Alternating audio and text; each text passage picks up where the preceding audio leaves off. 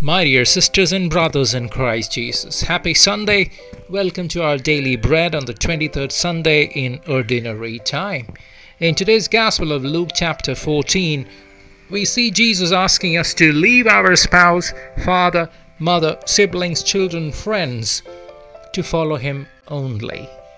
The usage of the word hate might not be the correct reflection or even the correct translation from the original Hebrew word, which meant preference. The first commandment is highlighted here. Seek thee first the kingdom of God, and everything else, with no reservation. Yes, exactly. Everything else will be given to us, says the Lord God, and He does not go back on His promise. We need to renounce what is worldly to what we have given first place today. Our job, education, pride, title, amassing wealth, luxury, cars, motorcycle, jewelry, friend, beauty, spouse, any individual obsessions, fear, anxiety, vengeance.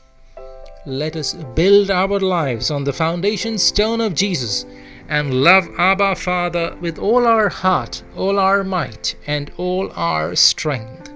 Let's listen to the Gospel. Great crowds were traveling with Jesus, and He turned and addressed them. If anyone comes to me without hating his father and mother, wife and children, brothers and sisters, and even his own life, he cannot be my disciple. Whoever does not carry his own cross and come after me cannot be my disciple. Which of you wishing to construct a tower does not first sit down and calculate the cost to see if there is enough for its completion?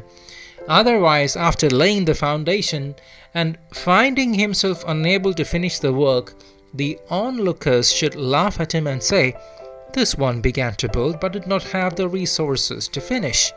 Or what king marching into battle would not first sit down and decide whether with 10,000 troops he can successfully oppose another king advancing upon him with 20,000 troops? But if not, while he is still far away, he will send a delegation to ask for peace terms. In the same way, any one of you who does not renounce all his possessions cannot be my disciple. The Word of God. Thanks be to our Lord Jesus Christ.